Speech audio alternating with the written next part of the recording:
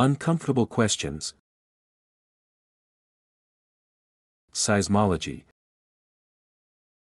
The key to wisdom is this: constant and frequent questioning, for by doubting we are led to question. By questioning we arrive at the truth.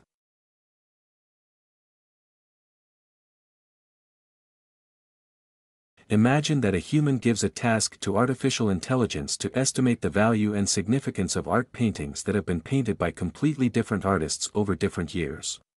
It is necessary to estimate the value and significance of paintings that are well known and paintings that are little known. But the person should not give to artificial intelligence own estimation of significance of pictures and their cost. Certainly, artificial intelligence should have knowledge of all the laws of nature known to man. Exactly the laws of nature. To have knowledge about what colors nature uses, what proportions nature uses, and so on. Art is born of the observation and investigation of nature. And how do you think? How many paintings will pass the test of artificial intelligence for adequacy and objectivity of their value and significance for buyers of paintings? I am sure that artificial intelligence will evaluate a significant part of paintings in a completely different way than these paintings are evaluated by successful art dealers. That said, everyone knows perfectly well that any item is worth as much as you agree to pay for it. Of course, art is also the ability to go beyond the usual. But I suppose that going beyond the usual in art is also preferable within the framework of the laws of nature. Otherwise, it is either the greatest arrogance or a desire to deceive an unsophisticated public in the hope of selling their art for more money. Mother Nature is always one step ahead when it comes to beauty. She's quite the artist. I think that going beyond the laws of nature in art is very reminiscent of the ideas of the sophists. The laws of human activity are fundamentally different from the laws of nature. Man is the measure of all things. The sophists also argued that concepts such as virtue, justice, and the like have value only because they can be used to acquire benefits for themselves. Therefore, man must learn to speak and think in such a way that he can successfully use other people to his advantage. Sophists' ideas are very handy. Today, experts in the arts will be advising experts in artificial intelligence. But art experts are quite happy with the current state of affairs.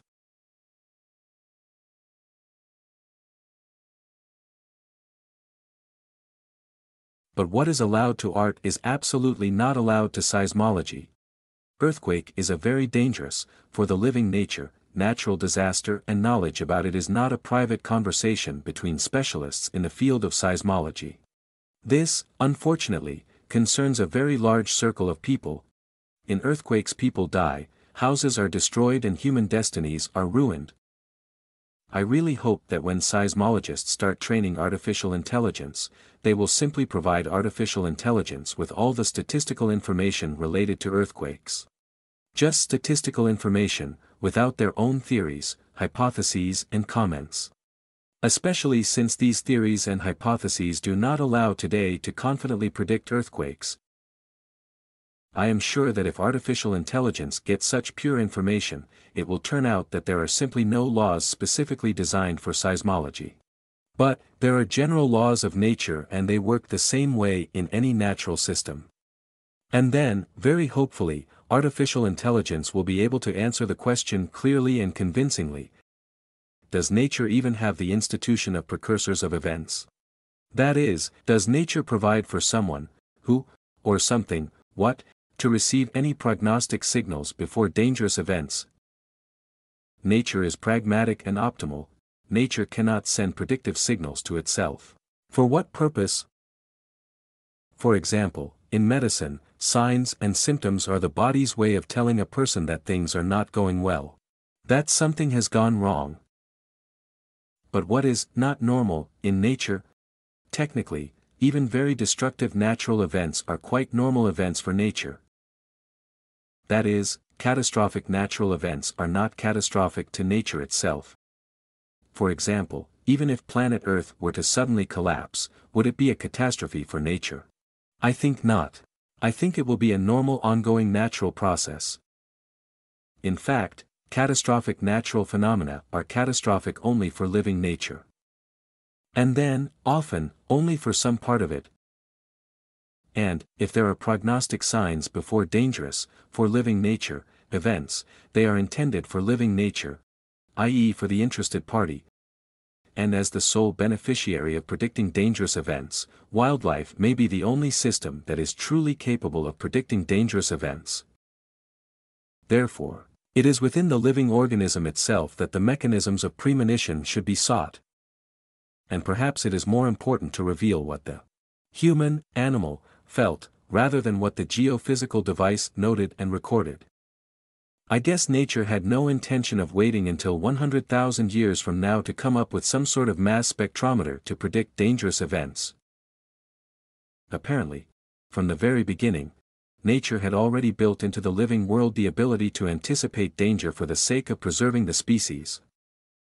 And, of course, the mechanism for anticipating dangerous events cannot be discovered by simply observing animal behavior. A new and unusual approach is needed. But, today, you will look ridiculous at any seismological conference if you say that it is wildlife that can provide the right answers to earthquake prediction. Because for real scientists, scientific formulas look much more impressive than the study of wildlife. And this is despite the fact that so far, no scientific formula has yet provided a reliable method of predicting earthquakes. And this despite the fact that already today, the ability of living nature to predict dangerous events can be explained quite well by the concept of collective intelligence.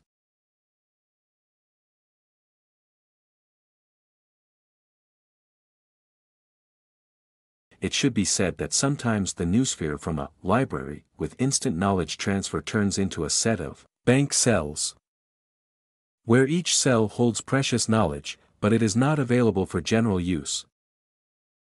This is only when a person turns on the sophist in himself. Virtue, justice, and the like have value only because they can be used to acquire benefits for themselves. Therefore, man must learn to speak and think in such a way that he can successfully use other people to his advantage. But fortunately, nature is absolutely just.